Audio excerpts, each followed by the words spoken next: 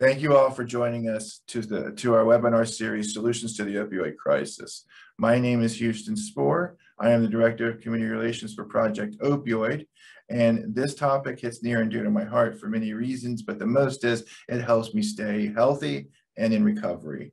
I suffered through 10 back surgeries, 4 knee surgeries, 22 broken bones, and which led to a 15-year-long opioid addiction and many other issues dealing with mental health. But the biggest issues were sometimes being able to get myself back up moving. And I was able to utilize Eastern medicine along with Western medicine, and that's what you're going to hear about more today. Now let me tell you a little bit about Project Opioid. Project Opioid is a coalition of faith and philanthropic and business leaders coming together to help solve the opioid crisis. COVID-19 poured gas on the issues of overdose and mental health issues, and the number of people that have died has gone over 40% across the state. So before we get started, I would like to thank the people that made this webinar possible: Central Florida Cares Health Systems, Lutheran Services of Florida Health Systems, and Southeast Florida Behavioral Health Network.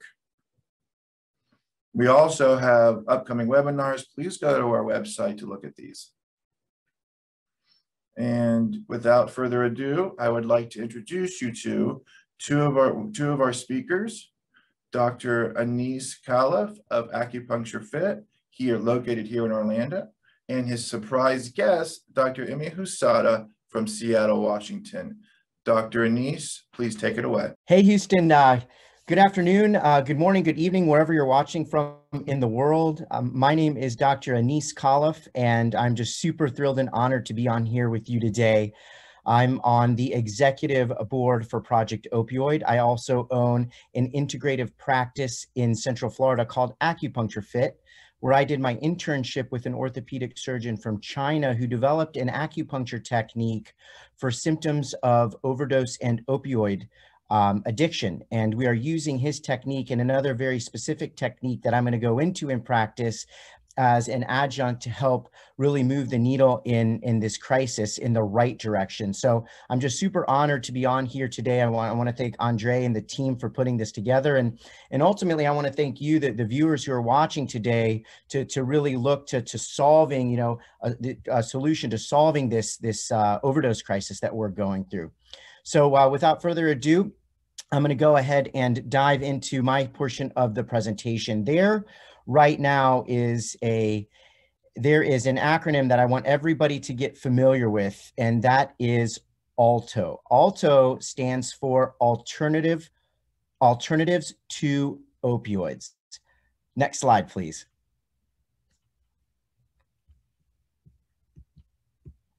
Great. So a little bit about my background, a little bit deeper. I'm very big on community, and I firmly believe that as we conduct individualized studies in my practice and we serve our community with ALTOs, which is Alternatives to Opioids, the reach that gets in our community is just huge. Here I am pictured with one of our hometown favorites, Chris Mueller from the Orlando City soccer team. I'm very fortunate to be able to treat many high-powered athletes and also many other people who have orthopedic injuries specifically, as an alternative to using opioids for some of their pain symptoms. So in my practice, we marry modern technology with 5,000 years of ancient medicine by delivering our scalp acupuncture treatments, certain functional testing, which Dr. Emi is actually going to be going into today. I'm super excited for her to come on, and also traditional Chinese medicine membership programs to really help our community in Orlando achieve optimal health. So our biggest mission is to educate our community, because we are in a current crisis that there are many of our loved ones that we know personally and others that we know in our community that are suffering from this crisis. Next slide, please. Awesome. So I'll go ahead and cue this video. You're watching Wrench 2. The state of addiction taking over the U.S. has made its way to Capitol Hill. And the focus today, stopping fentanyl from getting smuggled into the U.S. Now, fentanyl is widely considered the next phase of the prescription drug epidemic. It's one of the most potent drugs, 100 times more powerful than heroin. And the DEA, which is leading this effort to stop the smuggling, says fentanyl made in Mexico and China is fueling this epidemic. The cartels have discovered that manufacturing fentanyl is much more cost-effective, efficient, and draws less law enforcement attention than cultivating opium poppies to produce heroin. Fentanyl seized at our U.S. southwest border is typically 5 to 10% in purity. Deaths from fentanyl have tripled in the last 3 years as it is cut into and mixed with heroin. Last year, 10,000 people total died from fentanyl. And fentanyl is prescribed to patients with severe pain and usually as a last resort. Prescription medications' negative effects are why so many people are looking for alternative ways to heal their bodies. WESH's Michelle Imparato talks with a doctor and patient using the ancient art of acupuncture in place of pills. I injured my tailbone really bad early in high school, and then ever since then, some upper back pain as well that goes into that, and then I tore all the ligaments in my ankle as well. 27-year-old Emily Wayne had been living with soccer injuries for nearly a decade. Doctors put her on strong painkillers while she was still in high school. She didn't like what they were doing to her body, so she stopped taking them. As an adult, she still wanted to play soccer for fun, so she decided to try acupuncture for pain relief. Acupuncture has been around for 4,000 years, and I don't really know too many things that are not legitimate that last 4,000 years. Doctors with the American College of Physicians agree. New guidelines for lower back pain now include exercise, yoga, and acupuncture. Dr. Anise Califf started treating Wayne a year and a half ago. I'm a living story to tell that if you try something that has worked for thousands of years and just kind of test your faith out, I think you'd probably be pleasantly surprised. I warm it up a little bit with the fire so it's not cold on. Dr. Anise also treats patients with cupping, and this therapy got a lot of attention during the 2016 Olympics when we saw gold medal swimmer Michael Phelps using the treatment. The procedure helps bring new blood and new nutrients to the body, and it removes what's called internal stagnation. Michelle Imparato, WESH 2 News. For more information about resources here in Central Florida, head to WESH.com and click on the State of Addiction tab. State of Addiction is WESH 2's year-long commitment to report on the issue of addiction and help in our community for those who are struggling. Great, thank you. Next slide, please. So in the video that you saw, Michelle, she talked about new guidelines on non-opioid anesthesia to interventional pain management. This is a bill from the Florida Department of Health. It's one that passed that I'm very pleased that it passed because it's really spotlighted a lot of non-opioid alternatives for pain. And next slide, please. So you'll see from the Florida Department of Health on this other side, there are suggestions for patients, alternatives to opioids to try, which include physical therapy, massage therapy, acupuncture, which is my specialty, chiropractic care, even OMT, behavioral interventions, topical treatments and medications, cold and heat therapy, exercise, weight loss, diet and nutrition, yoga and Tai Chi, TENS units, and even over-the-counter medications. So how acupuncture really believes that the body heals itself is from the inside out. It's an inside out job. So we do look internally and externally. We are definitely not an end all cure all. However, I believe that we are a very good alternative to, chronic pain when it comes to, or alternative to meds when it comes to chronic pain. I've seen many success stories in my practice, such as Emily's story. Now, if you want to go into the next slide, I'd love to go into a story about the solution.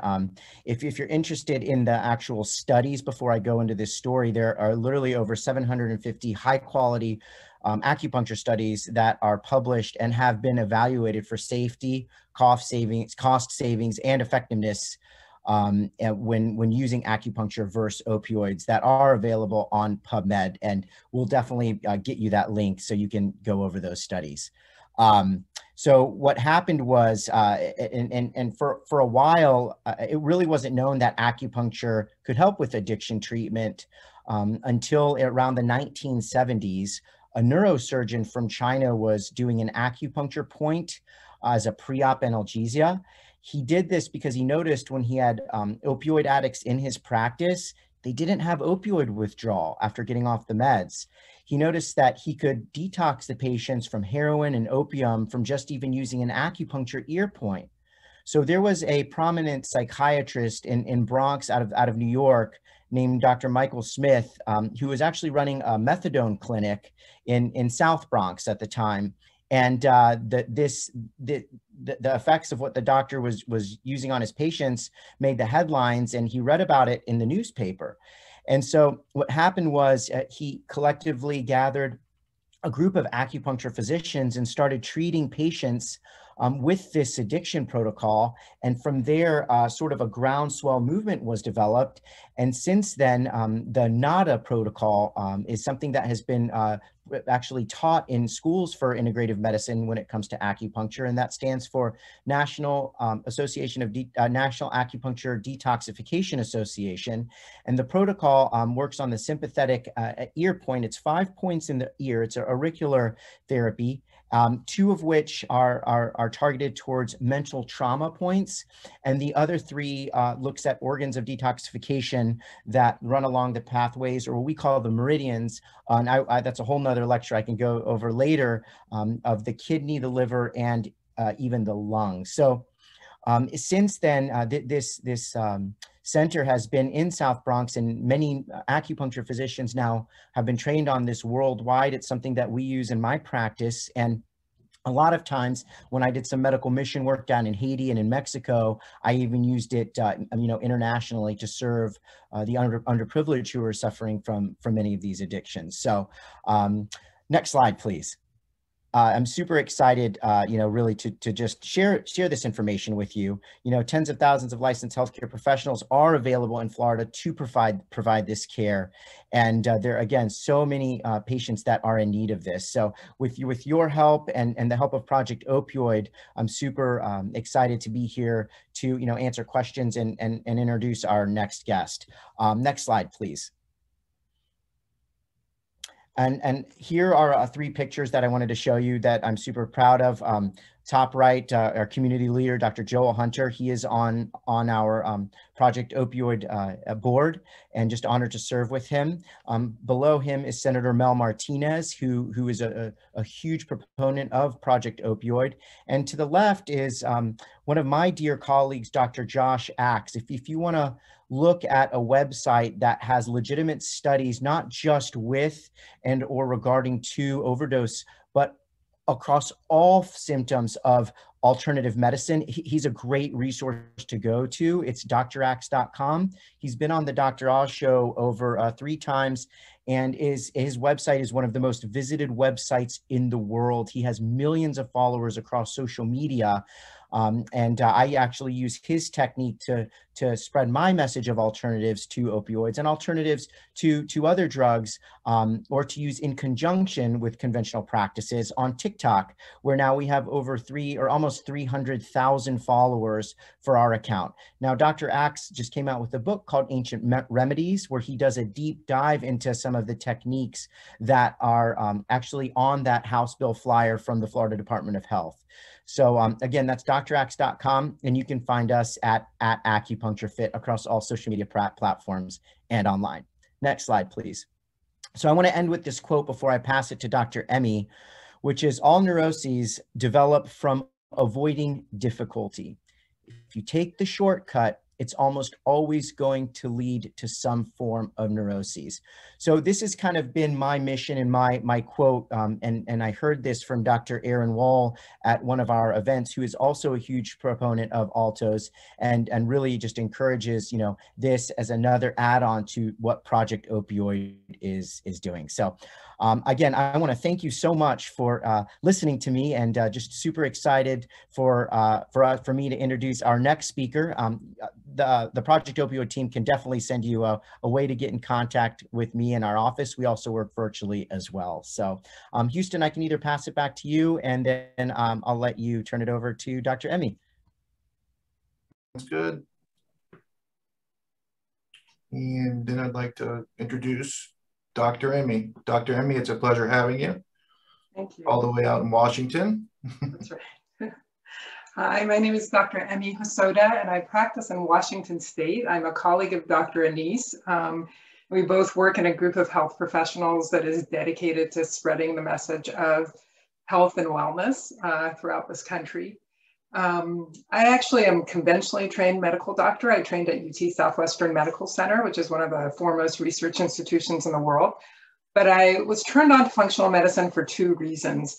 One is that it's really the ancient form of practicing medicine, which is really looking at the patient as a whole in their environment and looking at, you know, what the root cause of the issues are that you're looking at rather than trying to just cover them up symptomatically.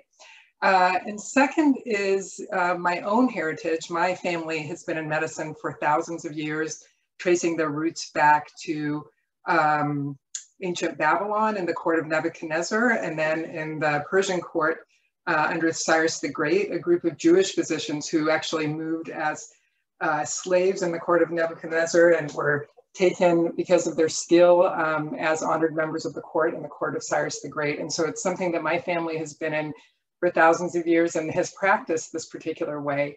And so I really related to it. And I got turned on to doing functional medicine because I have a child on the autism spectrum, and there were not a lot of conventional types of treatments, kind of like opioids, that were really helping. And so this way of looking at things at a more scientific and more basic level became very attractive to me, and I became trained in it. And it turns out that there's a lot of literature that has to do with looking at these things at a very fundamental cellular and genetic level. In both pain and addiction that can be brought to more effective treatments and setting people up for success when you're trying to beat an addiction. And so that's what I'm going to talk about today. So chronic pain defined, this is from Varde and colleagues, which do a lot of literature reviews and guideline type studies and papers. So chronic pain is difficult to define. Most definitions have evolved from a consideration of pain that persists beyond the normal time of healing, typically taken as 3 months. And it may reflect a transition from the acute pathology, which is, you know, whatever anatomy was going on, to a persistent and often autonomous, so the pain takes on a life of its own, pain caused by changes in the peripheral and central nervous system. So it becomes not just whatever's causing the pain, but something multifactorial that's affecting many, many organ systems. And so that's kind of what we're looking at is why does that happen in some people and what can we do to make it better?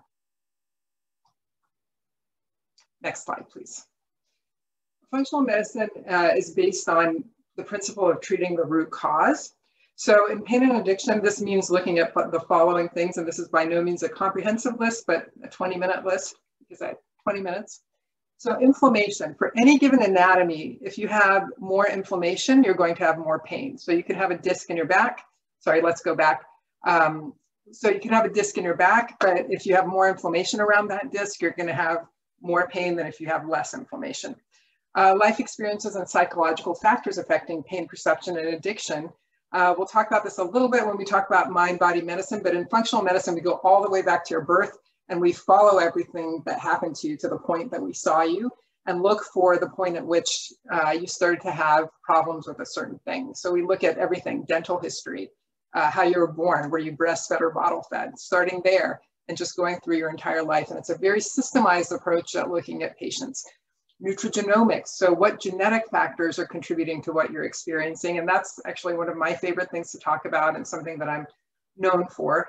Anatomy, so what's going on anatomically to cause issues, and then neural pathways for pain. And this is actually where I really love acupuncture because anything that has to do with nerve pain is really, really well treated with acupuncture. And that's kind of the first place that I refer when I'm looking at someone that has a nerve time pain, that burning pain that seems to go from where it's supposed to be to other places. And so it's really an amazing tool for that. Next slide, please. So inflammation, you know, we all know what it looks like. I mean, we've seen, you know, an inflamed toe or something with someone that has gout.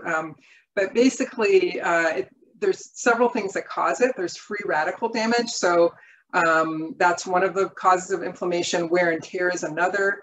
Foods and inflammation is another that I'm going to go into, and related to that is intestinal permeability and something called serum sickness. And then also genetically inherited tendencies for inflammation exist. So some of us have genes that make us more likely to be inflamed than other people. Next slide, please. So free radicals, just a quick chemistry lesson. Free radicals are made anytime you burn something. So if you're burning food in your stomach, if you have a factory that's spewing smoke, that has a lot of free radicals. Fires have free radicals. And free radicals have an electron that's kind of in an orbit by itself, and it's trying to get a pair. So it's kind of like a teenage boy on prom night without a date, bumping into everybody, trying to find itself a mate.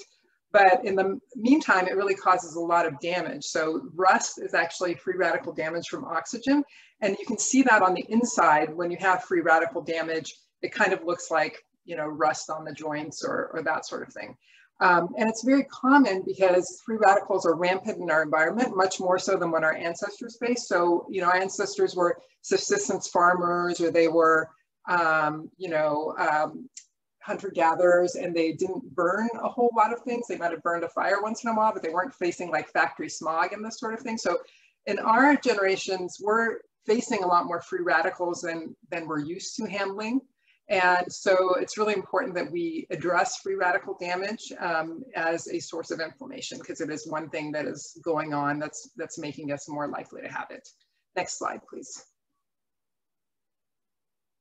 So minimizing free radical damage, one is avoiding free radical containing foods, such as BHT, which is a free radical preservative that's in a lot of foods and actually a lot of supplements. The leading multivitamin brand in the country contains BHT, which actually the way BHT is noted on labels is BHT with a dot, and the dot is free radical. So it kills microbes, but it can also cause a lot of inflammation in our bodies. Living in clean environments without industrial pollution. So, you may not think that the things that we're seeing in our environment is related to pain, but it actually can be.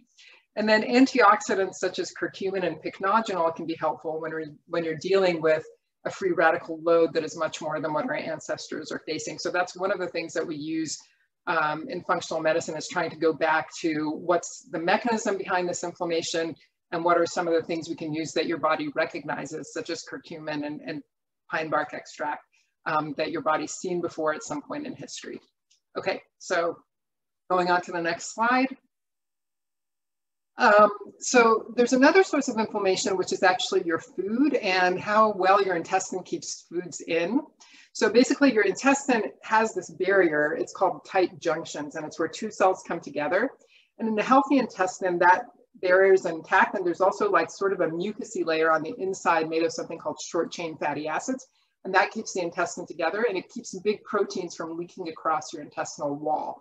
And the reason you don't want big proteins to leak across your intestinal wall is because your immune system works on attaching to big proteins like viruses, and so it recognizes this food that leaks across as something foreign, and it starts reacting to it. So that's why you want an intact intestinal barrier. And there's several things in our society that go against having a good intact intestinal barrier. So one of the things is foods such as gluten and grains and dairy can actually damage the intestinal wall, especially because in the last 100 years, our intake of gluten on average has increased by something like 20 to 200 times, depending on the kind of culture that you're looking at. Other things that can damage the gut are things like medications. Like people think of ibuprofen as something really benign, but it's actually damaging your intestinal wall. Other things that can do it are things like antibiotics, because they kill off the good microbes, and then the intestinal wall becomes sort of denuded and you can have damage. So basically one theory centers around these large proteins from foods leaking across the gut and triggering an intestinal response. And the poor intestinal barrier can allow this to happen. And then these antibodies that form, they're kind of like, little particles in your blood. And what they can do is they can deposit in your joints and they can cause pain. So it's kind of a serum sickness phenomenon, like if you got, the wrong serum or something like that injected into you. But it can happen just from the foods that you're eating. And this is super common, something I see very, very often in my practice. There were some studies done at Bastyr University, which is the naturopathic university here in Seattle, looking at that. And the tendency for foods to actually increase the markers of inflammation in the blood And it turns out that the foods that are really the most messed with in society, those that are the most industrially produced, tend to have this effect the most. Next slide. So this is kind of what we were talking about, the gut membrane and the fact that it can become leaky. You can actually measure this leak in stool studies. There's a protein called zonulin that gets released when you pull the cells apart, and you can find this in people's stool as kind of evidence that whatever is happening in their gut is basically making the permeability worse and causing these proteins to then leak across the gut and cause inflammation in the body. Next slide. So the evidence for a food-based source of inflammation is tenuous but mounting. It's increasingly seen in clinical practice. Most of the evidence comes from population-based studies, animal studies, or very small randomized clinical trials involving people. But I can tell you I've done this work for about 20 years, and you see some miracles 6 weeks after people come off these inflammatory foods very often. Stress can serve as a source of pathological intestinal permeability also. The hormone cortisol is made. In the old days when we were, hunter-gatherers and trying to run from, being prey, cortisol was helpful because it shot up our blood sugar and also made our intestine more permeable so we could absorb more blood sugar. Nowadays, a lot of people have chronic stress and their cortisol levels remain high, and this actually makes their intestinal barrier less tight and serves as a source of not only weight gain, but which increases pain, but a source of increased permeability that increases inflammation because, again, you have these big proteins leaking across. And there's a lot of basic science studies looking at this, looking at the leakage of things that shouldn't leak across the gut in certain instances. So it is an emerging science with a lot of good basic science behind it. And when I was looking at treating my son who's on the autism spectrum, actually some of these same ideas came into play. Okay, next slide. So there have been some studies at the Cleveland Clinic Functional Medicine Clinic. They were able to achieve a 78% reduction in perceived symptoms of pain and disability using a lifestyle-based approach. This was mostly in patients who had chronic pain and inflammation, and many of whom actually had really serious things like rheumatoid arthritis or other inflammatory diseases that normally are treated with big time medications. So what they used was an anti-inflammatory diet, mind-body wellness techniques such as emotional freedom technique, which is a evidence-based acupressure base. It's based on the principles of acupuncture and acupressure, where you sort of treat yourself using these points that reduce cortisol, which we just talked about, and also are shown to in both PET CT and functional MRI to lay down relaxation pathways in the brain and really help relaxation. So those mind-body techniques are really a big part of what they did. And then regimens to reestablish the intestinal barrier and sort of stop that, what we call leaky gut in layman's terms, but increased intestinal permeability in medical terms.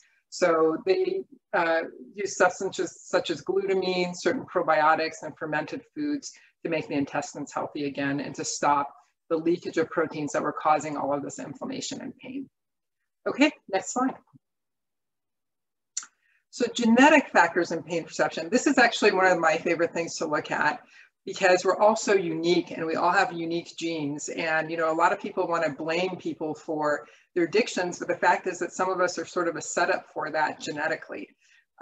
So variations of genes that change the activity of certain enzymes can then influence addictive behaviors and pain. These enzymes have to do with neurotransmitters, or the little signaling proteins in your brain that make nerves talk to one another. Those are some of the main ones. Some of them also have to do with detoxification. Next slide. So here are some of the genes that can affect pain perception. The COMT gene. The COMT gene is one that gets rid of fight or flight hormones, including cortisol. It also gets rid of certain hormones. But people who have a variation of the COMT gene where they can't clear these fight or flight hormones are actually hyper alert, and they have a bigger pain perception. So for any given pain where someone else might just see it as something minor, because they're so hyper alert and hyper vigilant, it becomes like a big thing to them, small amounts of pain. So the COMT variant is one. The MTHFR gene, which has to do with B vitamins and how your cells handle B vitamins, is important when it comes to pain perception because it makes the hormone dopamine, which has, or the neurotransmitter dopamine, which has to do with emotional memory, goes through this pathway, the MTHFR pathway. So when you have a defective gene, your ability to make dopamine can be compromised. And when you don't make dopamine, your dopamine receptors are still sort of hungry for dopamine. And so they sometimes will make you seek things and do behaviors to try to increase those dopamine levels.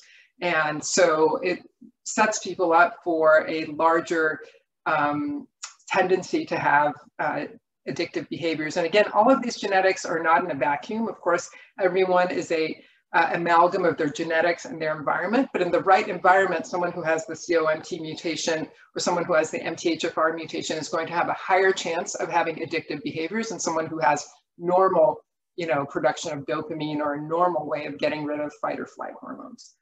The dopamine receptor genes are similar to the MTHFR mutation and the problems that they cause. So again, if you don't have a good dopamine receptor, your brain isn't getting the signals of reward. And dopamine is kind of a reward and punishment neurotransmitter, not just used for the other things it's used for emotional memory and attention, but one of the things it's used for is reward. And so if your dopamine receptors are defective, you're going to be seeking rewards much more. And so that's going to be something that actually predisposes to addiction. And it's been shown in studies that people who have addiction, by and large, have dopamine receptor gene mutations in a large proportion of them, much larger than the normal population. And then there's the IL-6 gene variants, and those are genes that increase inflammation. So we just got finished talking about inflammation and pain. And so people who have this particular variant are also more prone to have inflammation, which causes more pain in a given anatomy. So you look at their MRI and go, well, it doesn't look that terrible, but they're experiencing much more inflammation for that given anatomy. So it's just something to bear in mind. Next. So the COMT gene, like we talked about, is responsible for detoxification. It makes people hyper alert. There's some things we can do to modify that gene. So a compound called SAMe or cytidinacylmethionine has been shown to help people go around the cellular pathway and be able to degrade fight or flight hormones in a different way when they're given this particular supplement. And proper B vitamin supplementation and vitamin C can also help the function of this enzyme. And so it can set people up for more wellness if they have this particular mutation, if these things are given to them and it helps their pathways. Stress management and mind-body wellness techniques, such as emotional freedom technique that we just talked about, can also be really helpful in people who have this particular mutation. Next. So the dopamine receptor genes, again, key in reward and punishment perceptions. If you have a bad copy, you're going to have a less functional receptor. It turns out that exercise, both moderate aerobic and strength building exercise, improves the function of the dopamine receptor. A low glycemic index diet, which avoids blood sugar spikes, actually does that too. So it's shown that all addictions are sort of linked, and sugar addiction is what can be, something that is a clue to somebody who has addictive behavior. I don't know if many of you have done a lot of work with AA, but that sugar is one of the main things at AA meetings that people, it's the next crutch. And so it turns out that actually keeping blood sugar stable is one of the keys to not triggering bad things happening with the dopamine receptor. And then a mix of amino acids, glycine, phenylalanine, taurine, and tryptophan, has actually been shown to curb addictive behaviors in patients who have this particular bad gene or gene polymorphism. If they're given this mix of amino acids, their tendency to seek addictive ways of handling their dopamine receptor becomes lower. So there are good studies with these particular genes, and there are more genes like the opioid receptor genes that you could talk about, but these four are the ones that actually have really good studies as to what you can do to set people up with success. Next. So the MTHFR gene, it works in the methylation of B vitamins, which is what you have to do to B vitamins to actually use them in your cell. If you don't have a good copy of this gene, then you need to take B vitamins that actually don't need the enzyme that this gene codes for. And it's key in making the neurotransmitter dopamine, like we talked about, which is key in reward and punishment. So basically giving people the right type of B vitamins for their genetics can actually help this, and it's a very simple fix. Next. So the IL-6 gene, people with a slow variant of this enzyme do not degrade fight or flight hormones also. oh, sorry, this was a copy of the other one. So the IL-6 gene actually has more to do with inflammation. So if you have the IL-6 variant, you're not going to be able to handle inflammation as well. So what we use in that particular instance is actually anti-inflammatory supplementation, things like curcumin, pycnogenol, cat's claw, so things that modify something called the COX-2 pathway, which this gene is linked to, and we can actually help control pain and inflammation, as well as anti-inflammatory diet becomes much more important in these people. So there's people who can eat anything who have a great variant of this gene, but if you have a bad IL-6 gene, your diet is going to be much more important. Next. So in conclusion, a functional medicine-based approach to pain is personalized, and it may help mitigate physiological forces that serve as a barrier to recovery. So if the deck is stacked against you from a genetic standpoint, from a functional medicine standpoint, we can come in and kind of restack the deck, give you the things that your genes aren't, doing correctly for you, and set you up for better recovery. So that's kind of the conclusion of that. I think that is all I have to say, but I just wanted to bring up the fact that with functional medicine, we have a lot to offer that's very specific to what people are experiencing, and it's very much based on the unique individual that that person is. Thanks so much.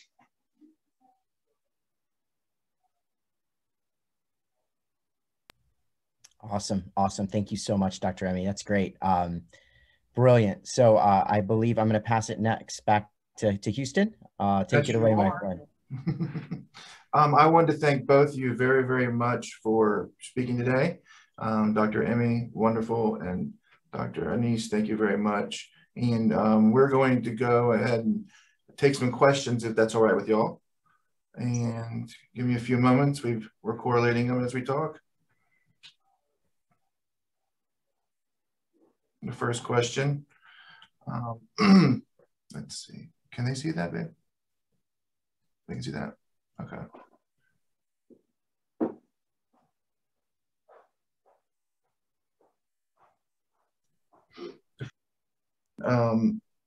This is for Dr. Emmy.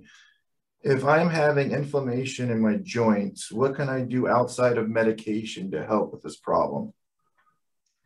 So what I normally do with patients that I see is I actually do a food sensitivity test to see what particular foods might be their issue, and also a food allergy test. They test for 2 different kinds of antibodies, food sensitivity tests for IgG, which is a more long-term reaction. So people with this may not even know they have a sensitivity to their food because it's hours to days after they eat a certain thing that it's going to cause them problems. And then I also do an IgE test, which is for more immediate food reactions. But sometimes people eat a couple of foods at once and they don't know which one it really is. So I figure out what their particular inflammatory foods are. And then I also do a gut test to see if they maybe have a leaky gut barrier, or they had inflammation in their gut, or an infection that's kept their gut from healing. And I treat that. And then I basically have them meet with a wellness coach who goes through the dietary changes they need to make, both based on their particular food sensitivities and foods that cause inflammation in general. So they go on like an elimination diet that's very strict for 6 weeks, and then they add back one thing at a time to sort of see what is increasing their joint inflammation. And at the same time, if they have issues with their intestines, we do things to heal those issues. For instance, give them glutamine or fermented foods or probiotics or whatever their tests show that they need. And so with that 2-pronged approach of healing their intestines and removing the foods that are causing inflammation, most of the time we're very, very successful in reducing pain. People will notice, a lot of people don't notice how much chronic pain they walk around with until they actually do this. And then when they eat something that's off their diet, they're like, oh my gosh, it really was affecting me and I didn't know it. So it's really a very interesting process. So once we do that, most people can add back most of the foods. I mean, our goal isn't to have people have deprivation for the rest of their life. It's to heal their gut so that they have a barrier that keeps things from leaking across their gut. Of course, we always want you to stick with more organic foods and things that aren't going to damage your intestines again, to try to limit antibiotic use. I use a lot of herbs in my practice for common things like sinus issues, rather than going to antibiotics. Of course, if somebody has pneumonia or something, I'm going to use antibiotics, but I try to minimize the chronic use of antibiotics in my practice. how to minimize the chronic use of NSAID type drugs like ibuprofen, which damage the gut. I use alternatives for anxiety and depression because the SSRIs are very damaging to the gut barrier. So all of those things, sort of housekeeping things that you do to keep your intestines healthy, will then reduce joint inflammation. And then if we need to, we use some anti-inflammatory herbs like curcumin, we use fish oil, just things that in general drive the body towards a less inflammatory pathway. Thank you very much. And this is to for both of y'all. I noticed that when I take supplements, specifically B12 and antecedents, my joint pain increases. Shall I stop taking them? So whoever asked that question should really get tested for the MTHFR and COMT mutations. Because when you don't handle normal B vitamins, chances are that you're taking something that's actually clogging your detoxification pathways. If you take high doses of regular vitamins when you have these mutations, it's actually counterproductive. So for you, I would say you really need to see a functional medicine doc who knows a lot about genetic testing, someone like me or Dr. Anise or someone like us, and really have them thoroughly look at your genetics, because that is probably the reason you're not handling these things well. Thank you very much. And this is for Dr. Anise. Let's see. How long will it take to start feeling better? That's a generalized question. But after a general abnormality coming in, trying to get something worked on with acupuncture, how long will it take till someone sees results? Yeah, that's a great question that I get quite often. And to answer it directly, I want to do it before I go into that. If you're listening to this right now and you're considering acupuncture, the number one reason why patients don't try acupuncture is because they think we use shots in here, we use injections. So I have a policy in my practice, we call it a no needle policy. We don't use needles, rather instruments, okay? So if you were to look at an acupuncture instrument under a microscope, it would be blunt, like the tip of my pinky. When it penetrates the skin, which it does, it moves the nerve endings left and right, and a vast majority of the time, if done properly and correctly by a trained and licensed acupuncture physician like myself, you shouldn't really feel much of anything at all besides maybe like a little bit of a mosquito bite or something like that. You might feel some heaviness, you might feel like a dullness, a starburst effect we've even heard, like a tugging as we improve blood flow to the area that we're focusing on. And you can actually fit 12 to 15 acupuncture instruments inside a standard hypodermic needle. That's how thin they are. They're like the size of a cat's whisker too, because I see Houston just totally shaking his head like, yes, I've had it before. And it literally is like that. They're solid also, so they're not injecting anything. So yeah, so how long, will you see effects? It really is, it's a personalized approach to medicine. It's an individualized, what we're doing, and we perform these tests because we look at the body as an individual study. And what's happening as far as pain is that there's chronic pain that you may be suffering from for years, and also there's more like subchronic, subacute pain that maybe just happened from a couple of months. It really just depends. I usually tell patients that if you're not seeing at least some sort of relief, specifically in acupuncture, I mean, according to the NIH, is fantastic for neck and low back pain. There's plenty of studies out there and especially in those categories. If you're not seeing relief within the first, I'd say 3 to 5 treatments, maybe looking at another modality to add to it, or consulting your doctor on some other options. But I would say you should see some relief between 3 to 5 treatments, again, give or take. But again, sometimes with my patients, it's taken many more treatments than that. I'd say about, as far as like coming in weekly, it's usually in about a 3-month process.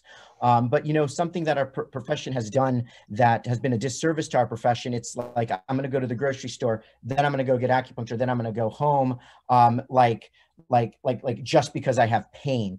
But a big motto in our practice is heal before you feel. This is why we call it preventative medicine. So I want to encourage you not to just seek out this care that Dr. Emmy is so eloquently discussing for when something has happened or an event has happened, but also coming in and looking, how you can maybe prevent or help your body heal from a lot of the techniques that we do have. I hope that answers your question. A little bit more of a long-winded approach, but I don't have a crystal ball, and I would just encourage you to try it if you are on the fence. I treat kids as young as 2 to 102 years old.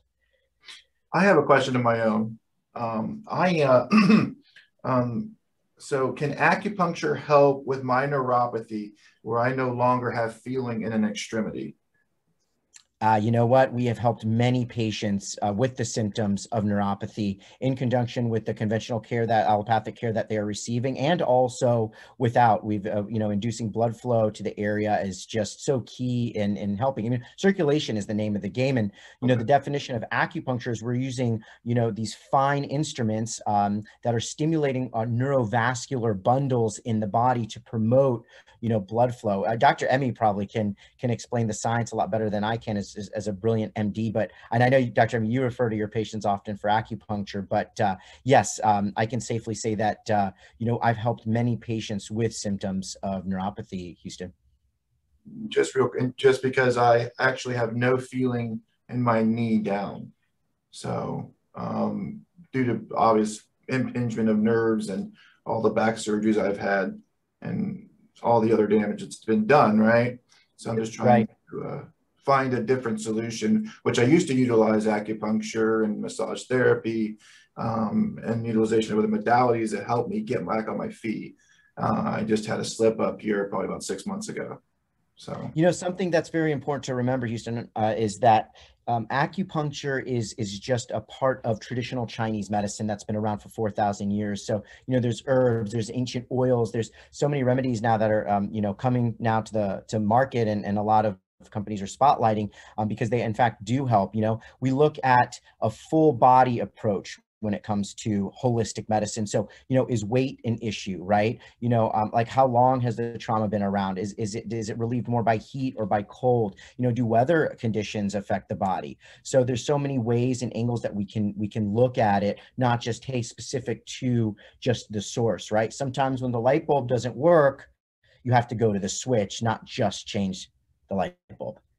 Perfect. That makes a complete sense. I have another question from one of our guests. Dr. Emmy mentioned something about other options for SSRIs. What are the natural options? Well, I mean, I have to qualify this by saying if someone comes to me on SSRIs, I don't wholesale just take them off of them. I work on getting their body to a state where they can make their own neurotransmitters before I would do anything like that.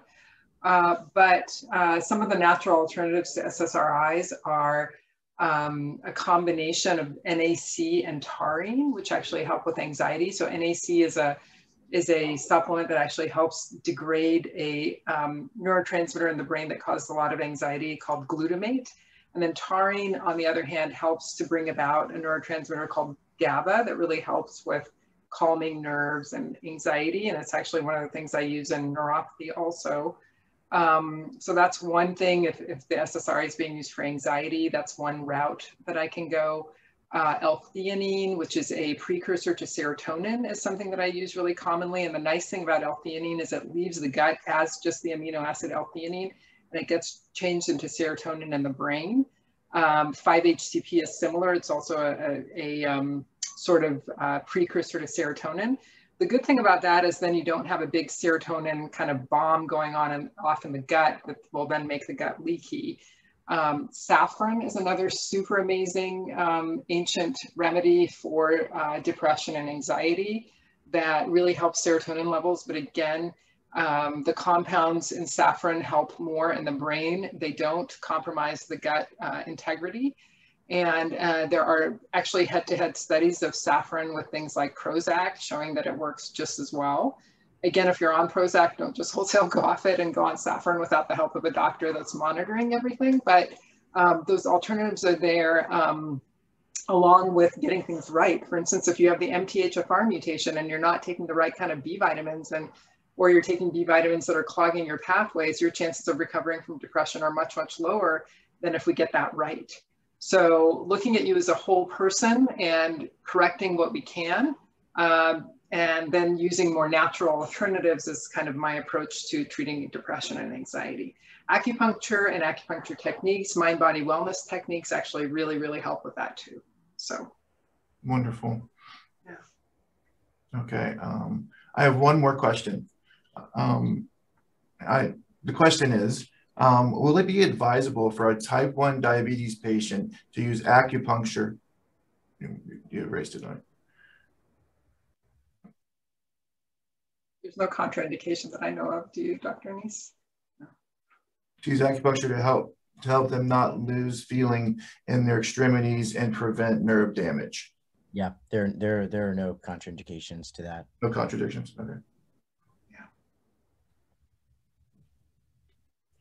And I do want to say something, if that's okay, unless we had another question. Oh, please. The beauty about this medicine right now, because it's not just in my community here in Central Florida. It's in every community right now. You know, the stats are very grim. You know, as a young entrepreneur and professional, my friends, my colleagues are dying. You know, if you're under the age of 40 right now in my community and you die, the #1 cause of death is overdose. Okay. This is very, very serious. And what I appreciate about alternatives to opioids is that it's really turning the focus to the human. I had a patient that came in and she just looked very, very frantic and frazzled, and I knew something was going on. And she said that, you know what, my boo is on the streets with a bat, and I don't want him to know that I'm coming here. I'm afraid. And the beauty about alternatives to opioids, it's a nonverbal approach to this crisis, where she could just come in, get her treatments, and really leave the office without anything, without her boyfriend knowing that she was doing something. And after actually a while, she gained the courage. And of course, this does not replace the verbal, the beauty about the verbal communication when it comes to, you know, mental health treatments and counseling, et cetera. However, this lady was just too afraid to talk with her loved one about this, just because of his level of abuse. And he was obviously not in the right mind due to substance abuse. And actually, after it was about 3 to 5 treatments, she gained the courage, this willpower, where she could communicate with him and really get him on her page in a very peaceful way, where he could be nonviolent and aggressive. And she even encouraged him to come in our practice. And after about 3 months of care, I'm very, very proud to say that they are now drug-free. So again, it's just a beautiful approach, a beautiful nonverbal approach to a lot of the verbal abuse that is going out on the streets right now in our communities. I would like to thank the people that made this webinar possible: Central Florida Cares Health Systems, Lutheran Services of Florida Health Systems, and Southeast Florida Behavioral Health Network. We also have upcoming webinars. Please go to our website to look at these. Thank you all for joining us to our webinar series, Solutions to the Opioid Crisis.